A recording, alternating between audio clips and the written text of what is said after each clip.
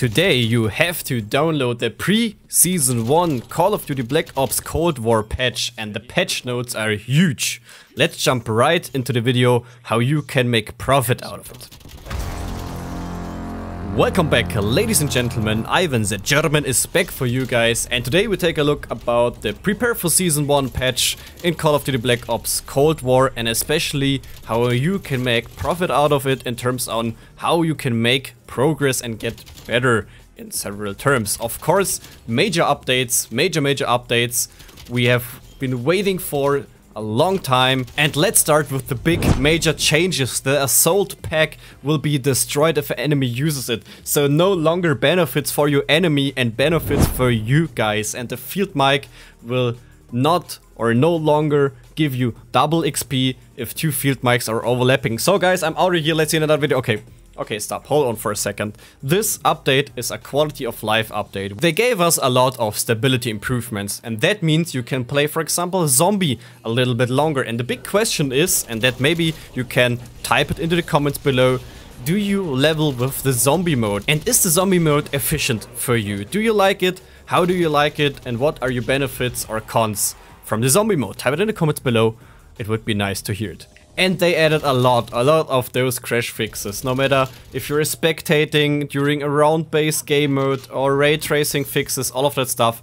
So guys, I know you are not here for the crash fixes, you are here for your benefits and for your progress, and your progress will like this update, because from this Saturday, December 12th, to the start of the Season 1, we will have double XP in multiplayer and zombies. Double XP for weapon, double XP for your progress, and you should combine that with the Motherland Mosh Pit.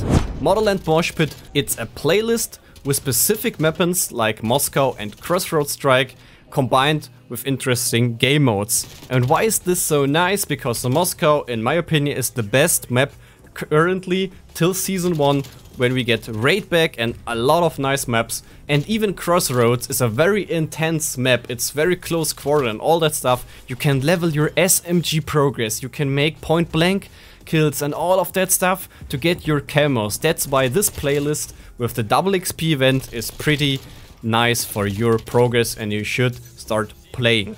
And if you're a big fan of Nuketown, you can also do nice point blank kills right there.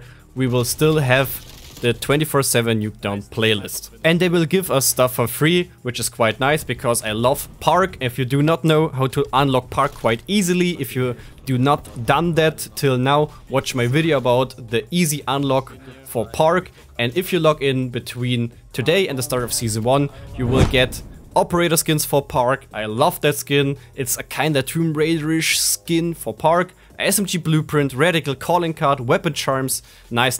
Good stuff guys. And for Garcia, you will get him out of like being a drug addict kinda operator to a pretty okayish looking operator with the new skin. So you should pick up that skin. And maybe you missed the Season 1 trailer and the reveal of the Season 1 updates. We saw two new weapons. The first one is the Striker. We saw that with the new operator in the trailer. The Striker is a shotgun. It looks very badass. We had the Striker in the Call of Duty Modern Warfare 2 and 3. Pretty badass shotgun. I don't like shotguns in the game, so it's a bad opinion and a bad option for me personally. But I brought the Groza back into the game. We saw the Groza in a picture for the Season 1 features and updates, so we can enjoy two new weapons for the multiplayer and for the zombie mode.